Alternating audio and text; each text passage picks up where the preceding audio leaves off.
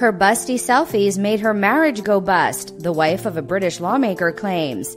Karen Danczuk, who dubbed herself the Queen of the Selfie, blamed her addiction to posting racy snaps as the key reason behind her split from Labour MP Simon Danczuk. The 32-year-old mother of two has become somewhat of a political pinup since she started uploading the seductive pictures online. Danczuk said it was her newfound fame that contributed to the couple's separation after 3 years of marriage. He was overwhelmed that suddenly it was all about me. I think there was a bit of jealousy, she said.